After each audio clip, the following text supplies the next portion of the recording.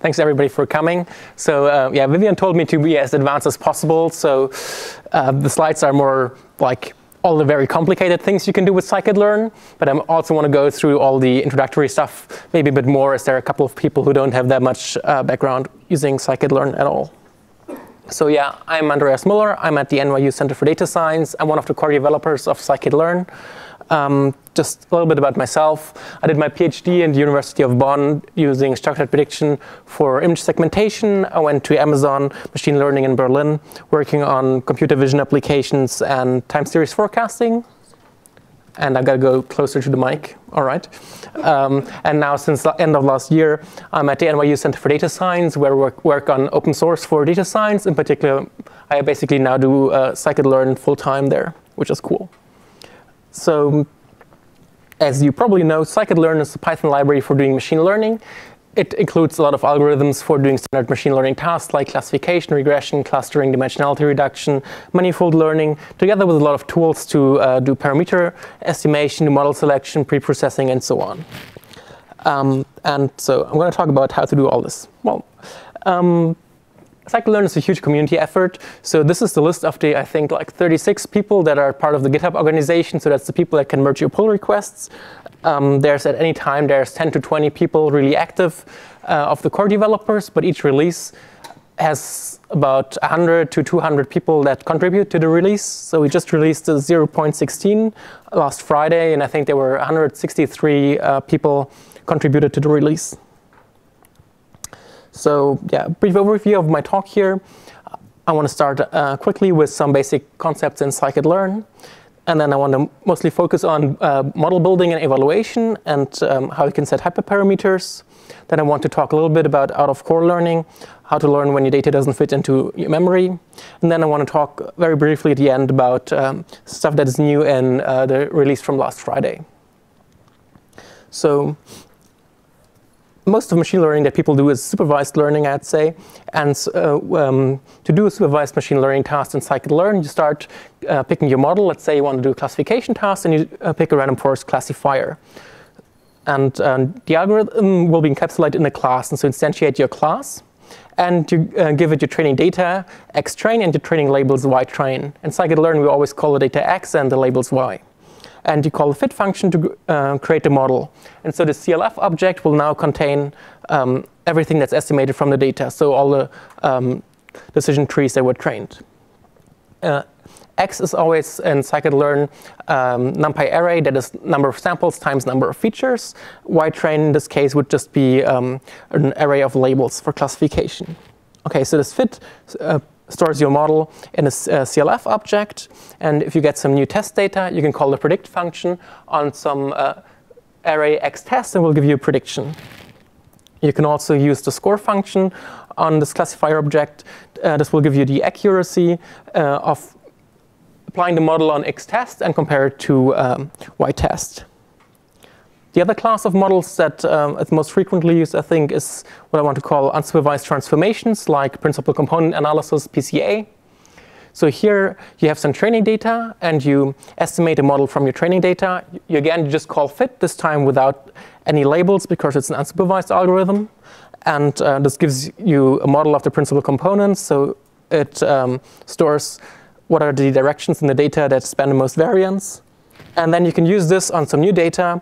Here I reduced my data to 3 components, and I can call transform on a new array x-test, and will transform the data to the three principal components of my training data set. And so the basic API is really for everything. There's estimator.fit to fit the model, always with x, but sometimes also with some supervised information y. And then there's predict if you want to predict a new labeling, as in classification or in regression, or where you predict a target, or in clustering, where you want to predict for some algorithms what is the cluster membership of some new data. And there some algorithms have a transform, which is when you want to transform want to get a new view of your data, a new x basically, such as in pre-processing if you want to scale your data, or if you want to do dimensionality reduction as in PCA, or if you want to do feature selection or feature extraction. then your model will have a transform method. And so these are only basically the only 3 methods you really need to remember to use scikit-learn is fit, predict, and transform. And that's sort of the core API. And all of these basically always operate on NumPy arrays, except for some feature extraction. And things that you might want to do with your model is, for example, evaluate it using cross-validation, which is quite simple, using the cross-validation module, which in particular contains the cross-val score function. So the cross-val score function takes any model that you like. For example, here SVC stands for support vector classifier. It's just a kernelized support vector machine, libsvm. So it takes this model together with some data x, the true labels y, and then some way to do cross-validation. Here I set CV equal to 5, which means 5-fold cross-validation. For classification, it actually does stratified cross-validation. And then this cross-val score runs the cross-validation for you, and print scores will just give you the cross-validation scores for the 5 splits. And as you can see, it does basically perfectly because I used iris. So there's other ways to do cross-validation. There's a lot of classes in this cross-validation module that give you different ways to split the data. For example, one is shuffle split, where you give the number of samples in your data set, and then the test set size that you want, and the number of iterations. So what this does is it just randomly splits your data. Like in this example, split off 30% for a test set, and it does this randomly 10 times. And so this will give you 10 numbers. Sometimes this is, or sometimes people prefer this over cross-validate, like k-fold cross-validation, because you can independently tune how big your test set is from the number of iterations you do, and you might get a more robust estimate. So here basically I just created this class shuffle split, and instead of CV equal to a number, I give CV equal to this object that I created. Another one that's fairly popular is leave one label out. Here label doesn't refer to a class label as in classification. It is some external information. Let's say you're in a medical context where you have multiple patients and you have multiple data points per patient, and you want to know, can I generalize from one patient to another patient? So you don't want one patient to be both in a test and a training set. So here the labels would be which patient does this data point belong to, and leave one label out would put one whole patient in a test set. That doesn't happen only in a medical context. For example, if you do work with websites and you have data from different websites, you might want to generalize across websites or across customers, or if there's any kind of grouping that you want to be robust to, you can use this to do cross-validation respecting these labels. So most algorithms in scikit-learn, as always in machine learning, have a lot of hyperparameters that you want to tune. So in scikit-learn, there's cross-validated grid search, which helps you tuning parameters. Particularly important if you want to use RBF kernel SVMs. So the grid search is implemented in the class that's called grid search CV in the grid search module. Before you do grid search, I would always advise to split up some test set to do final evaluation. So here I also get this train test split function and split my data. I think it is 25% in a test set and the rest for training. And I'll do training on the, I do grid search on the training part, and then I'll keep the test part for the end. To do grid search with scikit-learn, you need to define what are the parameters you want to search over. Here I have a radial basis function support vector machine, and I want to adjust the parameters C and gamma. So for that, I need to create a dictionary where the keys are the parameters, in this case C and gamma, and the values are the parameter. So the parameter values I want to search over. So I put in here, this is an exponential grid going from 0.001 to 100, both for C and gamma. Then I can instantiate this grid search CV class with my classifier, the support vector machine, and this dictionary, this param grid. This grid search CV acts as what we like to call meta estimator. So this grid search CV now looks exactly like the support vector machine. It has fit, predict, and score. But what it does behind the scenes is a bit more complicated. So if you call fit on the training set, what it will do is it will try each possible combination of the C and gamma, do cross-validation for each combination, then pick the best value of the parameters. Then it'll use this value and train again, this time on the whole training set. Then it'll store this model trained with the best parameter setting on the whole training set, and this is what it will be used for predict and score. So this is what's going on here behind the scenes, but you can just sort of call fit and predict. So this was the setting up to now was basically you have your training data and you have your training labels and you create the model and you want to adjust some parameters for your model. But usually it doesn't look like this. Usually there's the data that you get is quite different from the data that you want to feed your model, and there's steps in there like feature extraction, scaling, feature selection, and so on. And the mistake people often make is that they do cross-validation or parameter estimation just around the model, and they don't include the feature selection and scaling. The problem here is that if you do cross-validation here, the test part of your cross-validation was already used in the feature extraction and the scaling, so you're cheating, and your estimate of your generalization error will be very optimistic. So what you should actually be doing is do cross-validation over your whole feature extraction and everything pipeline. The way to do this in Scikit-learn is with pipelines. And in the pipeline module, there's a function called makePipeline, which you can give basically a list of estimators, where the first ones are all ones that have a transform, and the last one can be anything. In this very simple example here, I use a standard scaler, which just mean removal and scaling to variance 1, and then a support vector machine. And so what this pipeline does is it will fit the first step, then call transform on the first step. The transformed data will be the one with mean removed and variance scaled to 1. And we'll pass this transformed version to the second step. This could, again, be a transformer, which would be fit on the data. Then the data would be transformed again, and so on, until it's passed to the last step, where it just calls fit. Excuse me, you're saying that you only scale on the split section, not the whole? Sorry, here there's no cross-validation yet. Sorry? It's hard to? OK, I can use this.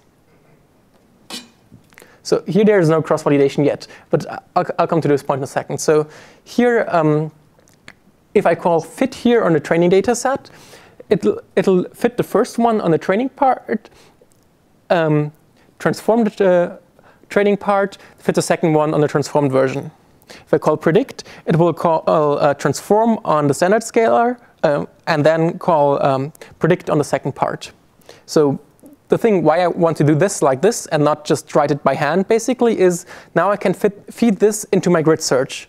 So if I feed this into my grid search, the grid search does a splitting of the data in the cross-validation.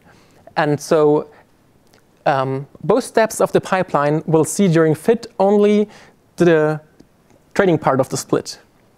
So is that clear? OK, so because this pipeline acts as a single estimator now, and will see only the training part for training it and only the test part for testing it. And it works exactly the same way as with a support vector machine, only that we need to tell the grid search where it needs to adjust the parameters C and gamma. So here, the makePipeline gives names to all the steps, and the names are just the lowercase name of the class. So the support vector classifier is called SVC, and then there's a double underscore, which is sort of the syntax here, and then there's a parameter C and gamma. So apart from this SVC prefix, everything looks the same, but now you make sure that you only use your training part in estimating the mean. So for scaling your data, that might not be as important, but if you do feature selection, that is very important. So, and if you do feature selection, let's say you want to do a ANOVA test univariate feature selection, and you want to select the k-best features. And you want to find out which from 1, 2, 3, or 4 are the best features to select. Yeah, I guess this is, again, Iris. So what you can do now is you can search over this parameter jointly with the parameters of the classifier. So you can use the final score of the classifier to say, what is the best parameter setting for my feature selection? So this will now search over all these possible combinations of the parameters. OK. So I mean, this already lets you build sort of slightly complex pipelines, but they're all very linear. We can go even a bit more crazy and do what we call feature unions. here the idea is that you want to extract different kinds of features on the same data set. Let's say you have some pandas data frame and you want to extract different features from different columns. Or you have some text data and you want to extract features on the words, features on the characters, and also how many uppercase letters are there. And you want to feed the data into your pipeline, extract all these features, then concatenate these features and feed them to your classifier. And that is what feature union allows you to do. There's also in the pipeline module, there's this function called make union, and you just give it a set of transformers. Then these will be fit in parallel on the same data, and the result will just be concatenated. So here I use the example of, for some text data, the count vectorizer. I'll talk about this a little bit more later, but this is just feature extraction for text, once on the character level, once on the word level. And make union means I concatenate them together. And now I can call make pipeline out of these two feature extraction methods and a classifier. And so this text pipe is now a slightly complex object which extracts two kinds of features, and then there's a classification on it. And again, I can, for example, grid search the parameter C here. As I did before, I have to tell it, well, this is a linear SVC, it's the name of this step here in the pipeline, and I can adjust this. What I can now also do is I can adjust the parameters of these feature extraction things. So let's say I want to look at how many characters do I look at in my feature extractions, or how many words do I want to look at, which is the n range parameter. And so if I want to adjust this, I have to again use this underscore notation, only there's now two levels of indirection. So in the pipeline, there's the first step, which is the feature union. And in this feature union, there's the first count vectorizer, which is count vectorizer 1, which is this one. And I want to adjust some parameter there. And in the feature union, there's also the second count vectorizer, and I want to adjust some parameter there. And then there's the linear SVC, in which I want to adjust the C. And so I can tune all these parameters jointly here for all the feature extraction. So one issue with this, though, is if you add more and more processing steps, the complexity of searching over these parameters will grow exponentially, basically. And so you might not want to do this. One way to kind of deal with this, at least partially, is randomized parameter search, which I want to talk about next. So in randomized parameter search, instead of doing grid search, where you specify like a grid of parameters, let's think about the gamma and C for the support vector machine on the left. Instead of doing this, you just draw random samples for the parameters. So the idea here is that one parameter is important. Let's say this parameter is not important, but this one is important. And in green here, you see the function as a function of the important parameter, and in yellow as the function of the unimportant parameter. And if you sample on this regular grid and you sampled 9 points, you did cross-validation 9 times for 9 different parameter settings. But you only really explored 3 settings of the important parameter. Whereas if you do a randomized layout and you randomly sample your parameters, you tried 9 different values of your important parameter. So this will give you a much, much better resolution on the parameters that are actually important. So for this to work, this only kind of makes sense, or mostly makes sense, if some parameters are important and others are not important. But that's often the case, but you don't know in advance which are the important parameters. So the thing that's great about this is, I think it's step size free for continuous parameters. So you don't need to say, I want to search my C parameter over these 5 different points. I just give it a range that I want to search over. Or usually I give it a distribution I want to search over.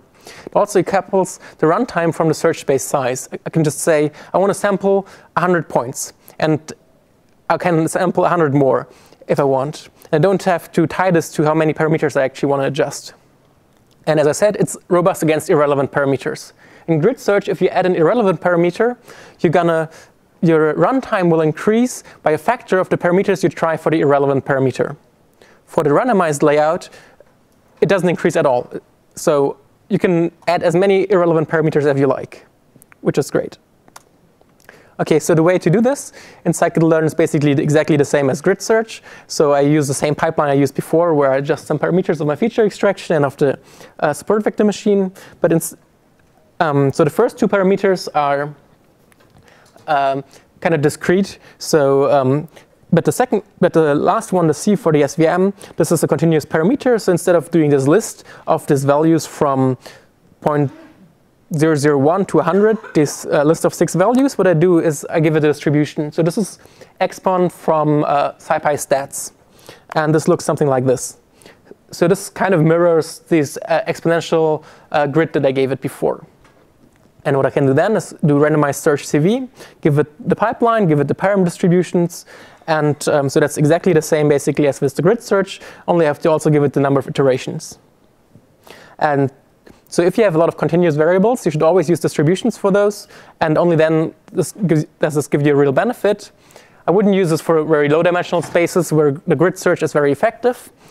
And so in the future, we're going to work on doing Bayesian optimization like Spearmint or HyperOpt, if you heard of that.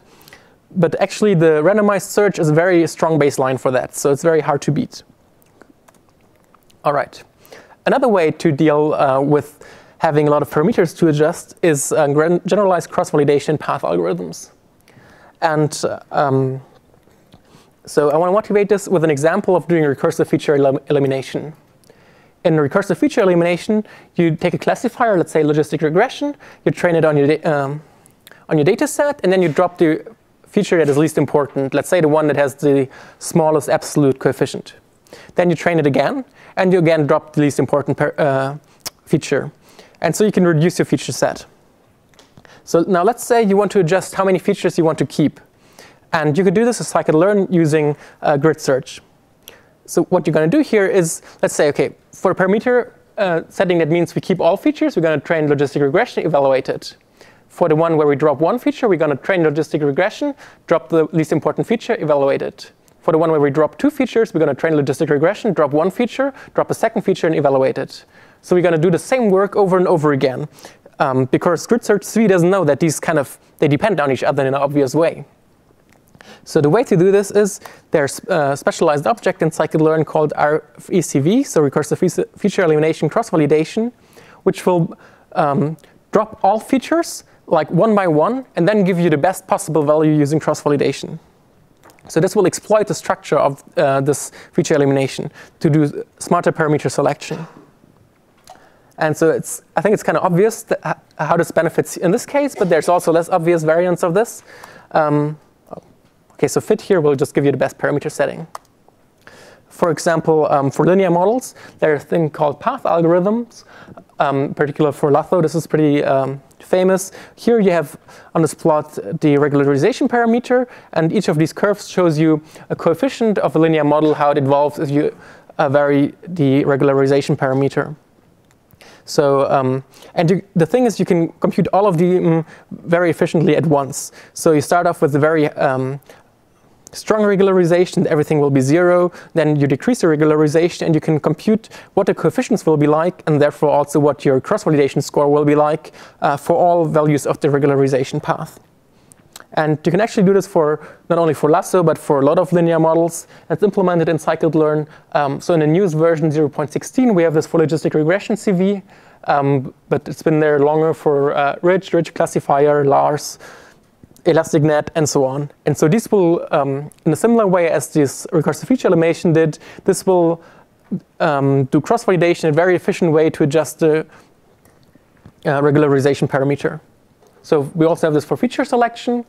In particular, it would also be possible actually to do this for tree-based models, growing trees iteratively to different depths. But unfortunately, we haven't implemented that yet. But it's possible and hopefully also coming in the future.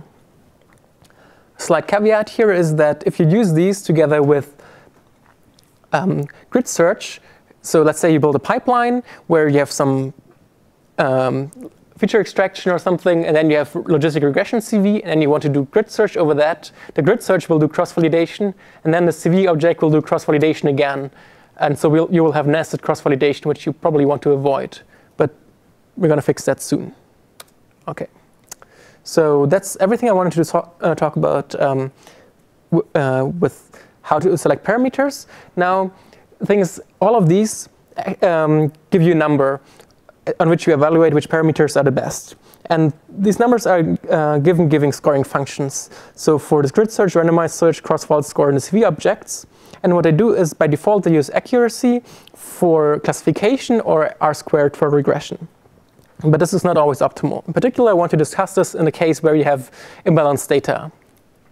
So think about the case where you have 9-to-1 imbalanced data.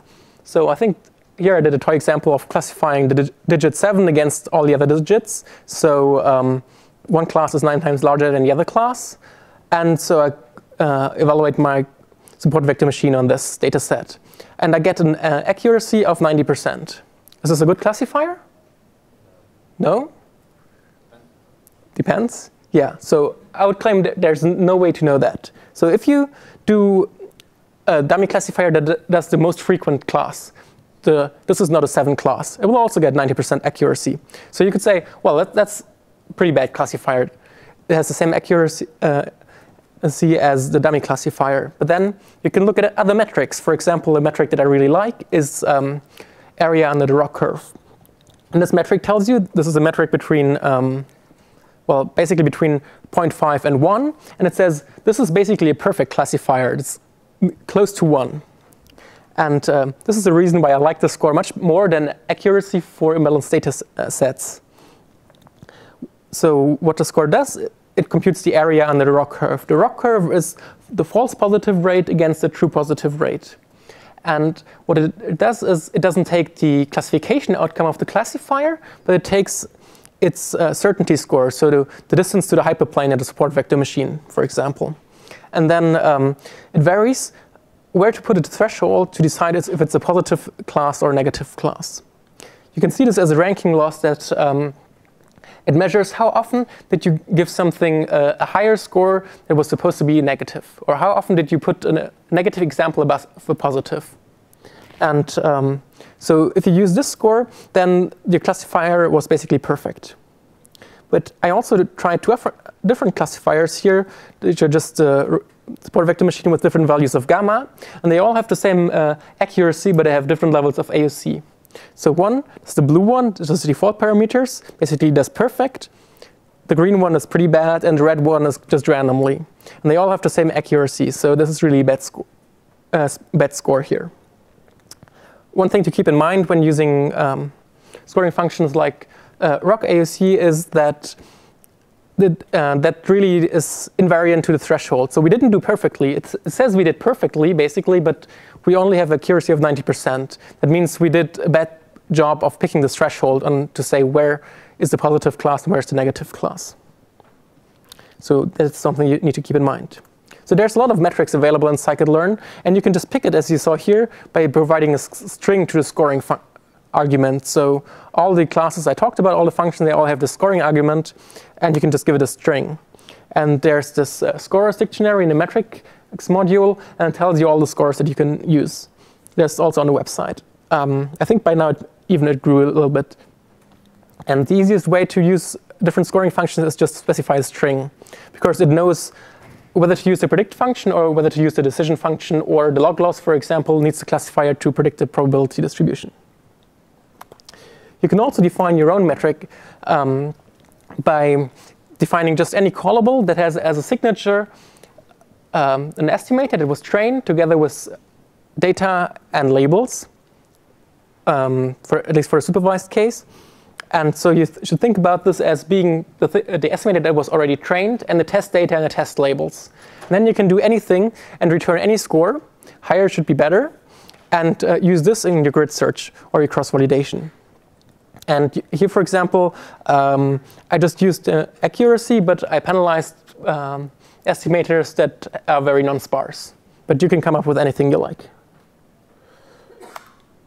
OK, so that was really all I wanted to say about model selection. And sort of the second thing I wanted to talk about is out-of-core learning. So what is out-of-core learning? That means learning when your data doesn't fit into RAM. I'll use it sort of synonymous with online learning, which is not really, well, but let's just say it's when your data doesn't fit into RAM. Scikit-learn is mostly built about the data being in RAM as a NumPy array, but there's also some things you can do when it's not the case. Mostly I want to say don't do it. It's so much cheaper to just get a bigger machine. And really, so this is the EC2 machine. Just get a machine on the cloud. It's so much cheaper than a data scientist. So actually, I usually do this on my old laptop, which has 4 GB of RAM, which is 1 million data points with 1,000 dense features, which is, I would argue, already slightly big. You can also get like, an Amazon cloud machine. Amazon doesn't pay me anymore, by the way, but you just get one of these machines, and it has 86 million data points with 1,000 features dense. I would argue, that's slightly large. So who really has more data than that? Okay, hands up, who has more than 256 GB of data usually? 1, 2, 3, 4, maybe 5 people, 6 people. Okay, so I don't deny this exists, but really for the majority of people, you should just get one of these. Or maybe you can even do yourself on a laptop. Even at Amazon, I could often do things on just these machines. Anyhow, so for the 5 people in the room that actually have this kind of data, the rest is for you. So there's a couple of algorithms that support this. And in particular, there's this stochastic gradient descent classifier and some derivatives like the perceptron and SGD regressor and passive-aggressive regressor and classifier, all the naive Bayes algorithms, mini-batch k-means for clustering, incremental PCA for dimensionality reduction, mini-batch dictionary learning for dictionary learning. And so the way that this works is with the partial fit interface. So usually if you get your estimator and you call fit on it, and it'll forget anything it saw before. So if you can call fit on Iris, then you can call fit on MNIST, then call fit on ImageNet, and it'll not remember any of the previous data sets. But with the partial fit interface, it will remember what it saw before and try to improve. So here, this is just sort of doing stochastic gradient, and you give it more data to do more gradient descent. So what you have to do yourself with Scikit-learn is basically you have to load the data from disk. This is what I do here. I imagine I have like 9 batches, and I load these batches from disk, and then give them one by one to this partial fit.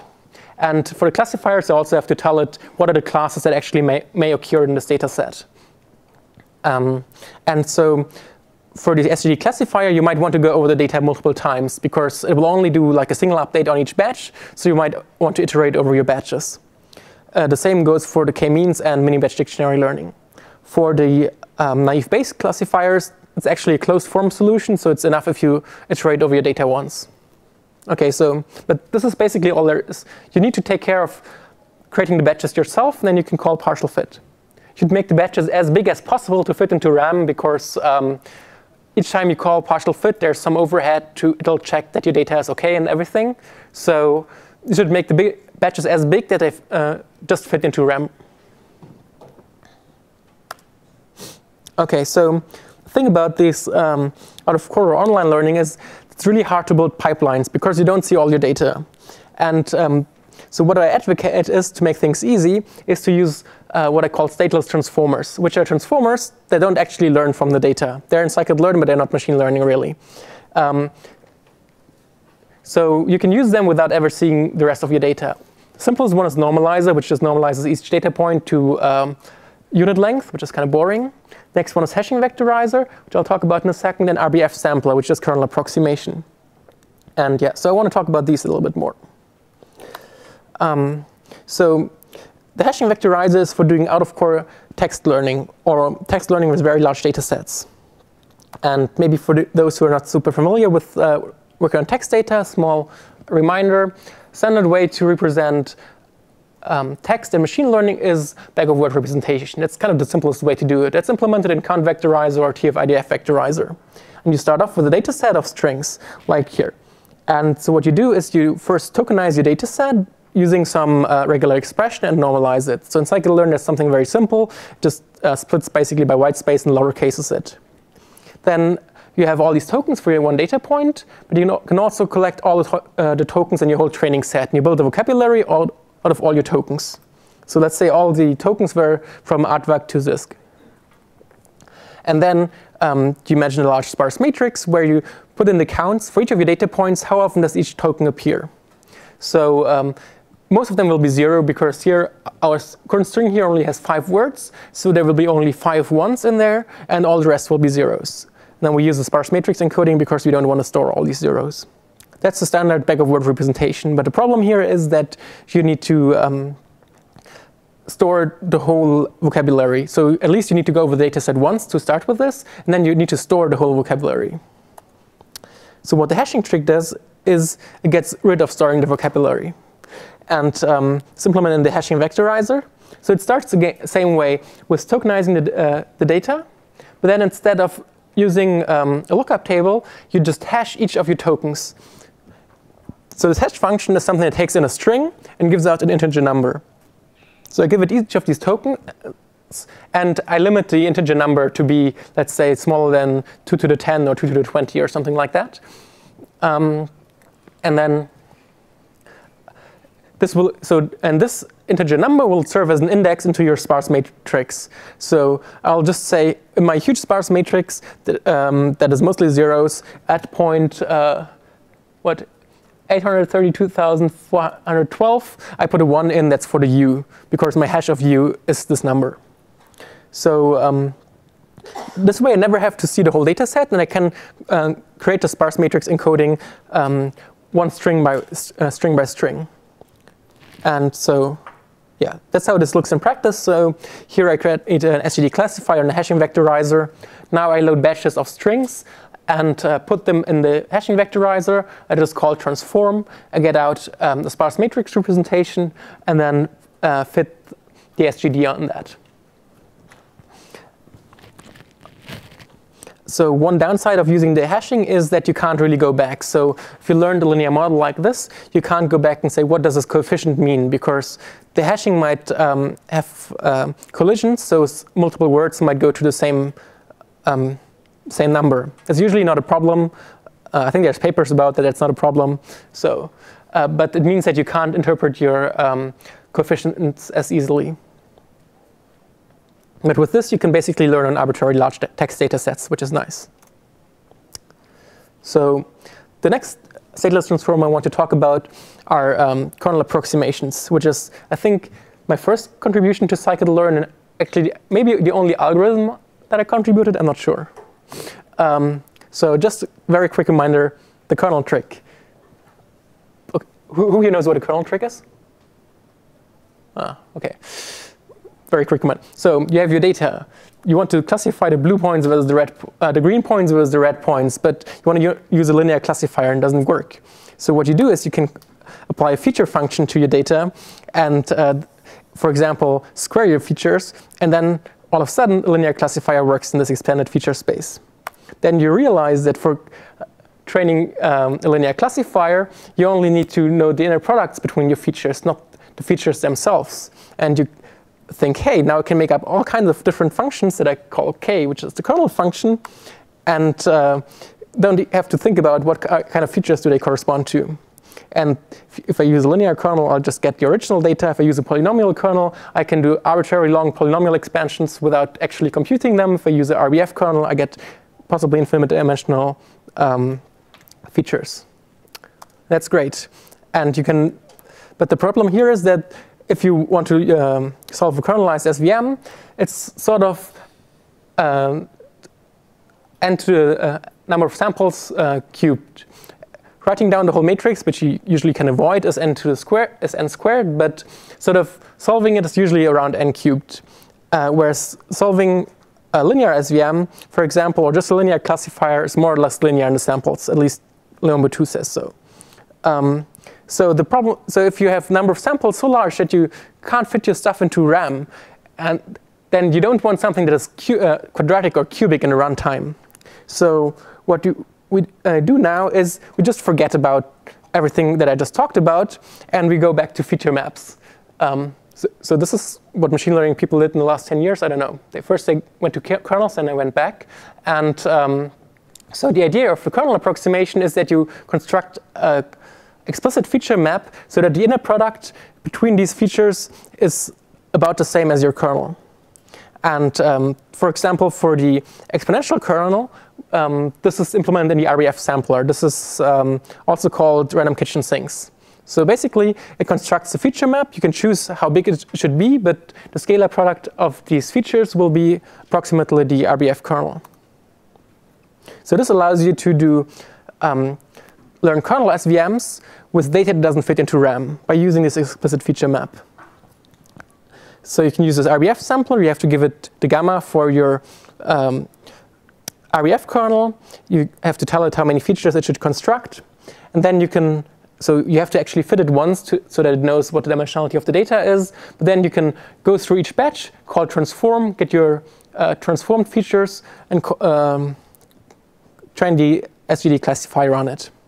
So this will basically learn approximately a kernel SVM on data that doesn't fit into RAM. OK, so now after I told you how to do this with Scikit-learn, the hashing trick and learning kernel approximations, actually, if you're really serious about this, you might want to check out Vopal Webbit, because we are here at Microsoft. So John Langford has an awesome machine learning package for doing online learning and out-of-core learning. So we can do this with Scikit-learn, but I think they can do it a little bit better maybe, or at least pretty fast too. So if you want to do out-of-core learning, you should also check out that. Anyhow, so in the last part of my talk, I want to talk about highlights from 0.16. So 0.16 was, we just released it on Friday or Saturday morning, something like that. And just very briefly, so what we added here is multinomial logistic regression, which is maybe surprising that we added this just now. Before we had logistic regression just from liblinear, which is super fast, but is one versus rest. And so it's a bit weird. We added logistic regression CV, which is this fast cross-validation to give you the best regularization parameter. Incremental PCA to do out-of-core PCA. Probability calibration for classifiers, which I want to talk about in a second. Bridge clustering, which is also, you can do out-of-core clustering with that. It comes more from the data mining community. LSH forests for doing approximate nearest neighbors. It's supposed to be self-tuning locally semantic hashing. And we also have more robust integration with pandas now, because we can now give pandas data frames to any estimator and it will not crash and burn, which is good. Also, pandas tends to give you NumPy arrays of D-type object with numbers in them, but it doesn't tell you that they are numbers. And so now we're more robust to that. OK, but the last thing I want to talk about is probability calibration, which is what we just added. Basically, what it does is there's this calibrated classifier CV, which can turn either a classifier which doesn't have probability estimates, such as a support vector machine, into one that does have them. Or it takes one that has bad probability estimates, like a random forest classifier, and makes it into one that has good probability estimates. And by good, I mean calibrated. So what does calibration mean? It means that if I have an estimated classifier and tells me I'm 90% sure this is class 1, it should be correct 90% of the time. Otherwise, these 90% are meaningless. And so what this does is it uses cross-validation to train a classifier on a part of the data set and then calibrate the probability so that they actually reflect how well the classifier predicts. And this plot here, this is what's called a calibration plot. So for a given percentage that you pick, how many positive examples were actually predicted. So if you make a threshold at 50%, when a classifier says 50%, it's 50% certain, it should predict 50% positives. And so if you do logistic regression, it usually does a good job, which is the blue one here. If you do a support vector machine and try to run it through a sigmoid, it's a bad idea and you get a green curve. But if you use the calibrated classifier CV, then it works pretty well. So why should you care about probability estimates? One reason is if you actually make decisions that are, say, like money worth, and you know how much do you have to pay if you do false positive or false negative, you can use these probabilities and like decision theory to tell you what to do. Or maybe you're just doing a Kaggle competition with a log loss, then this will also help you, because log loss needs probability distributions. OK, that's all I want to say. Apart from our documentation is awesome. Look at our documentation. It has everything I said and much, much more. Also, Center for Data Science is hiring, in particular hiring people like me. So that's a shameless plug. If you want to do open source for data science, machine learning, visualization, any data crunching, we just hire people to do open source full-time. So if you like open source and you want to help scientists, talk to me. And that's if you're interested in what's new, there's a webcast with me and Olivier Grisel with O'Reilly on Thursday morning, if you're interested. But yeah, that's it. Thanks.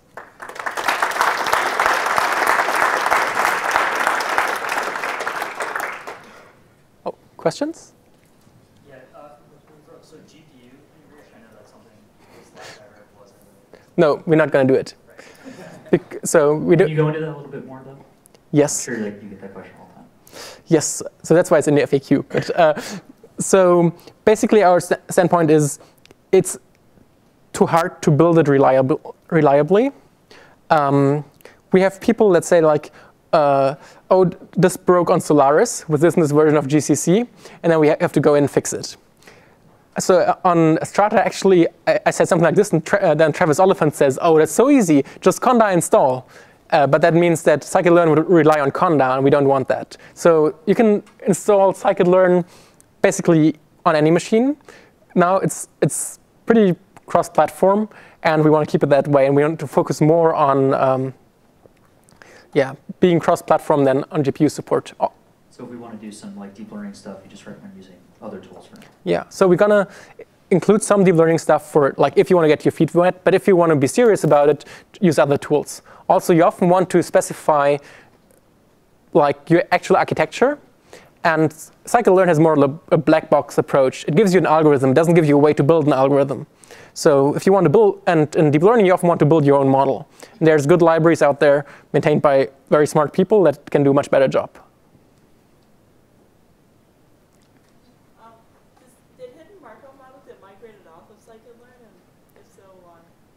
Yes, we kicked out a hidden Markov model for two reasons. One is the API is kind of not compatible because it dealt with sequence learning. And basically everything in Scikit-learn is matrix in, matrix out. So it's always number of samples times number of features. And having one thing in there that's have a sort of a different API makes it very awkward because it doesn't work together with the cross-validation, the grid search, and everything else. The other reason is that none of the core developers was working on it. And this means it had pretty low quality compared to the rest. So that you need really one person that is sort of responsible and that will keep maintaining it so that it has a high quality standard. So if there's no one on a project who actually knows the code, who's actually using the code, you cannot really maintain it to a good state. And so we didn't really feel comfortable with the code because no one really knew it anymore. Those are the two reasons. What kind of libraries would you suggest? What kind of libraries would you suggest for HMMs and neural nets? Definitely not the same library. So if you want, for HMMs, it depends. If you want to do unsupervised stuff, there's HMM-learn, which is just the Scikit-learn HMM that get kicked out. There's, if you want to do actually CRFs like supervised stuff, there's stuff called, do you want to do it for sequences, is the question. There's a Scikit-learn by Lars, which is fast. There's, for general structure prediction, there's my PyStruct. Also depends, do you want to do Python or not? For deep learning, let's say Python. Yeah, OK. Yeah. So probably Scikit-learn, SEQ-learn. That's CRFs. For unsupervised HMMs, I don't know another one than HMM-learn. And for deep learning, depends on your level of abstraction, definitely Theano. And if that's too low level for you, then you can do PyLearn 2 maybe. There's also sklearn Theano, which is pretty new, but they wrap some existing models. And I think they're going to be interesting too. And obviously, there's like Caffe and stuff. That's not Python. Anything else? No. Oh. How does it lend itself to integration with MapReduce? Well, the question is, how does this integrate with MapReduce? And depends. So this is like, it computes a model on a single machine using arbitrary many cores often, but on a single machine. So you can parallelize it arbitrarily, for grid searches, for example. You can grid search a different set of parameters on any box. You don't actually need MapReduce for that. You can do something much more simple because you just need to send like the parameter setting and then the thing will compute. You cannot actually do any parallelization over of the algorithm. Then again, if your data is smaller than 256 gigabyte of RAM, then you'll be faster doing it on a single core than trying to do MapReduce. Often. Let's say often. Once you create a algorithm that you want to actually use in production, is there an easy or standard way to get all of the required parameters out? So for example, like if you train up a random forest to get all of the decision trees and everything out to, if it has to be implemented in like C# or something, whatever your prediction. Well, if it has to be implemented in C#, maybe talk to the Microsoft people. They also have some random forests. Sebastian Novotny wrote them. They're pretty good. But I mean, if it's a linear model or it's an SVM, it's very easy to get it out. If it's decision trees, you have to write a lot of custom code to implement them. I mean, we thought about doing export to PMML or something, but it's kind of, there's people who wrote exporters to JSON for the random forests. But yeah, I mean, in the end, you have to implement your own stuff in C#, and it's going to be so much more work than the export part. What's the compute cost for the calibrated classifier? Well, it's the K in your cross-validation times the number of the underlying classifier. So if you do tenfold cross-validation, you're going to lose 1/10 of your data on average, and it's going to be 10 times as long.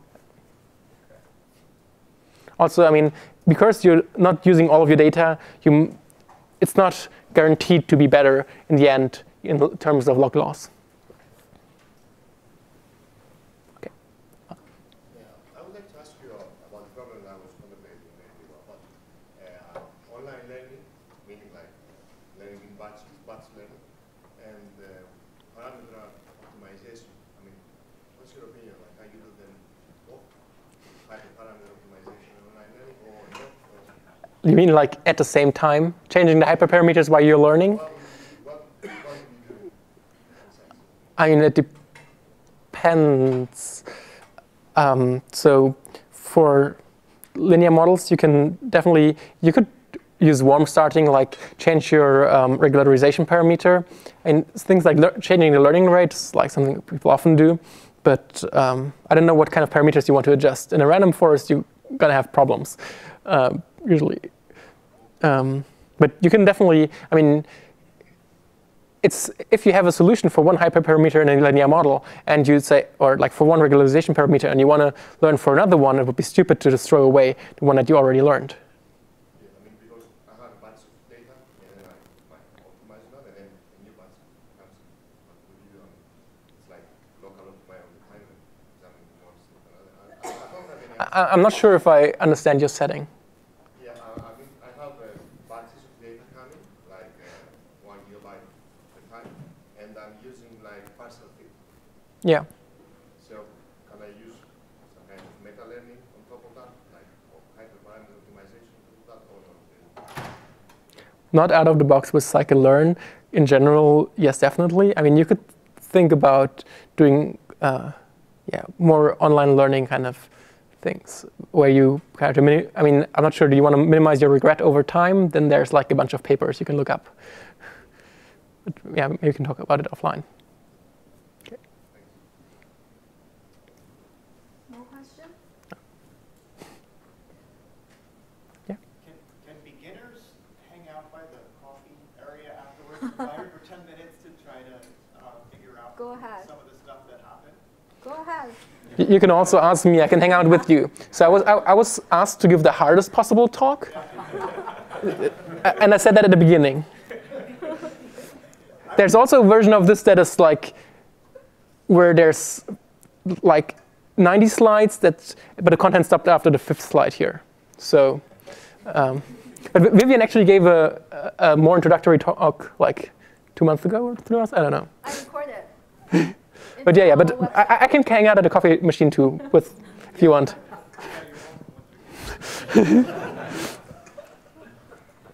so much. I have